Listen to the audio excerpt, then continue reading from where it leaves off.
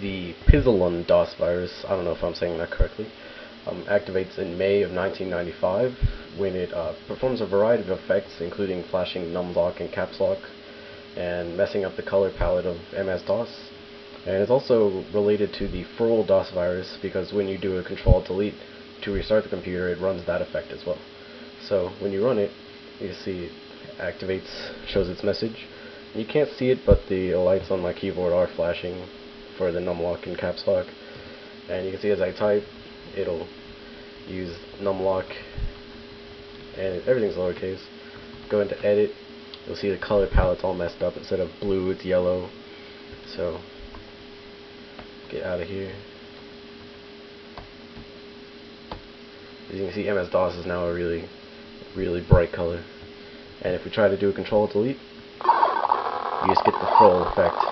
So you can't do a warm reboot, which is just a Control-Delete. And that's about it for the Pizelun DOS virus. And as you can see, it'll activate basically anytime you run an infected file. So this would get really annoying and would probably necessitate formatting of the drive to get rid of it. And that's about it for the Pizelun DOS virus.